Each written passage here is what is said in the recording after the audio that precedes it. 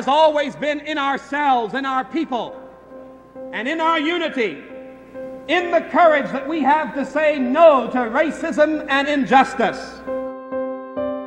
The concept of nonviolence is a 20th century term coined by Mohandas Gandhi of India. Gandhi also goes on to say that love is power. It's the most creative power of the universe, and it's the greatest force, he says, that is available to humankind. And humankind needs to learn how to use it. A laborer deserves his wages. I think wages of people who do the work is an essential ingredient of justice and of community. I think the human species was created primarily to learn to work. Physical work, intellectual work, artistic work, community work, social work.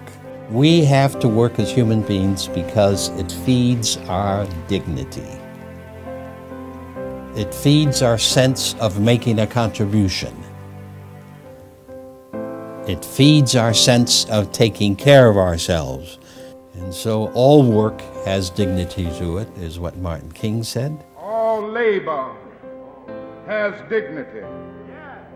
And so work is not primarily for wages, but we ought to be able to benefit from our work, especially the work that we do outside of the home and in the larger community. They cannot support the simple right of the ordinary man and woman in this society to have the full dignity of their work and their wages.